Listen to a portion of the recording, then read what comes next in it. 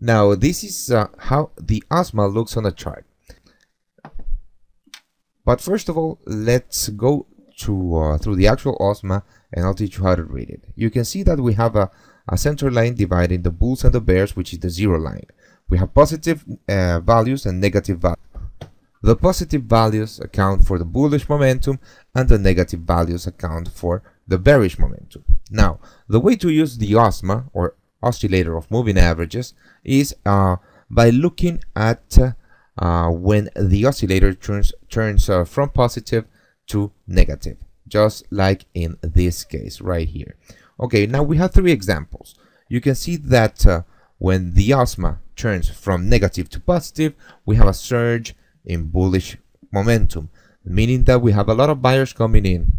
Then when the OSMA turns negative, you can see that we have some negative or bearish momentum in the market. This can mean that we have profit taken from the buyers, or we have actual sellers that are coming into the market.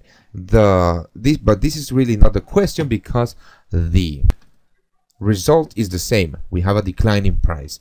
Then you can see here that when when the OSMA turns negative again, we have a reversal in the market. Now, of course, that you need to learn how to read the OSMA to understand if we are just pulling back for a continuation, or if we are actually reversing. Now, the way to know that is to read the histogram.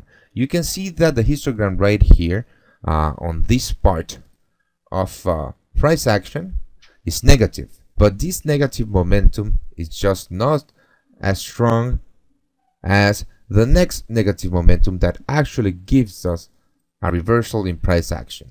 So when you see the OSMA surging promptly to the downside, you can know that sellers are indeed in control of the market and price going down. And the same goes for when it turns positive and we have a very abrupt surge to the upside. You can know that we have actual buyers in the market that are pushing price up. When the OSMA turns from positive to negative, but the momentum isn't there, you can attribute that to a pullback before going further up or continuing with the trend. Now, the other way to read the OSMA is when we reach extreme levels, such as this one right here and this one right here. Okay, now when we reach extreme levels in the OSMA, you can know that we have peaked in momentum, and if you are just trading the MOMO to the upside, like in this example, you should get out of your trade when the OSMA peaks, because it means that the bullish momentum has peaked and buyers or MOMO buyers might be taking profit from their long positions. And in this case, it can also mean that we are due for a correction. And of course, you never know if we are going to have a deep correction or just a mild correction before a continuation. But if you are just scalping the market or trading short term and you want to make a quick 100 pips, you should use the OSMA in this fashion.